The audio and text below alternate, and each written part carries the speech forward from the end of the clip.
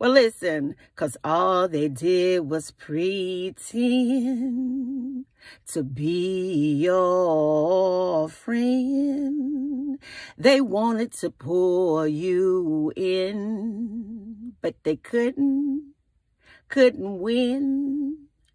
Because when they mess with you, they mess with God too.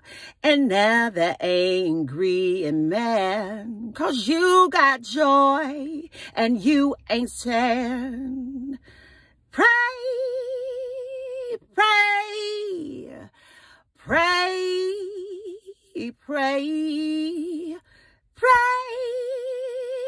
pray, pray, oh, pray for your enemies today, yeah, pray, woo,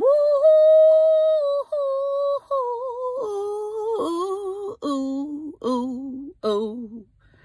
I love you, chosen ones, and I just want you to know that you deserve to be happy.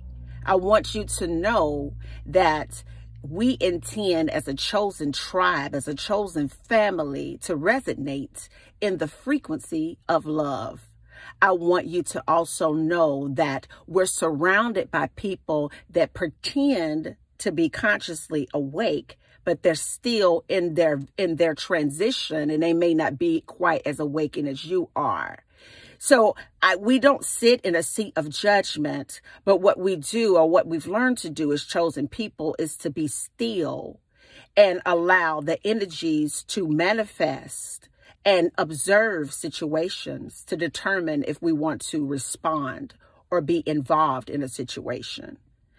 And I just wanted to reach out to someone today who may be in a situation where whenever you say something to somebody, they will take your words and they will twist them to cause confusion in your life. You could tell the person that the light is green, and they will sit there and argue and say, no, it was yellow. But when you looked up, that light was in fact green. And they will go on and on in the middle of their mind to get you pulled in to their mindset, to get you pulled in to their idea, to get you pulled into their brokenness. See, I want you to understand something, that the enemy uses people to get you off of your peace, to get you out of happiness, to steal your joy. The enemy wants to use people to occupy your mind so that you can have no peace. The enemy wants to use people that no matter what you say, chosen ones, they find an alt with you. The enemy will use a person's problem and will enter the mind of a person and put that person into your environment, into your space, into your life just for a season. And that person's problems, they want to unleash the wrath of all the things that they've gone through on you. They want to take their mindset and their issues and make it your problem. But it's not our problem, because we're conscious creators and we understand that everything is you pushed out.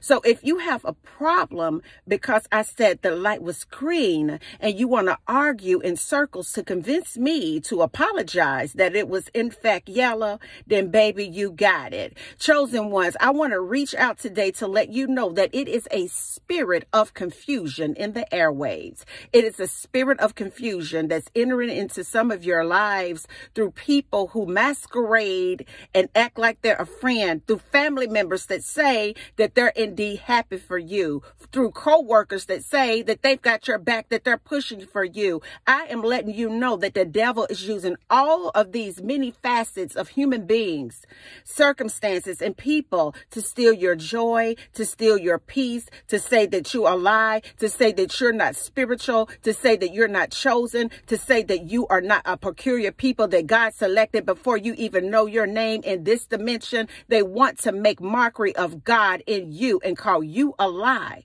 They want to take your words and twist them because they have an ought with you. And the reason that they have an ought with you, chosen ones, it's because the Spirit of God lives inside of you. The reason that they're frustrated with you today, chosen ones, is because you won't lower your level of intelligence and spirituality to jump in a pit of fire, to go back and forth in an argument with them over absolutely nothing. The reason that they have a problem with you is because you have confidence, because you know who you are and who you belong to. The reason they have a problem with you is because you decided a long time ago to trust in the Lord with all of your heart, with all of your mind and all of your soul, and lean not on your own understanding, but in all of your ways you acknowledge him, and he will guide you. He will direct you. He will make you be still. He will make you keep your peace. He will hold you back. He will let you remain silent as he fights on your behalf.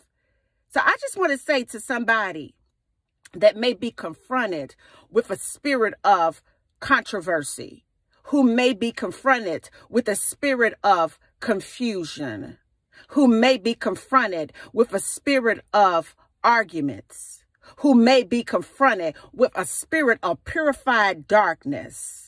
I want you to know today that you don't have to say a word. I want you to know today that, honey, let that go. I want you to know today that you belong to the Lord and he always fights our battle. I want to go ahead and seal this deal. I'm going to give you a little word on this over in Exodus 14 and 14. The Lord shall fight for you and ye shall hold your peace.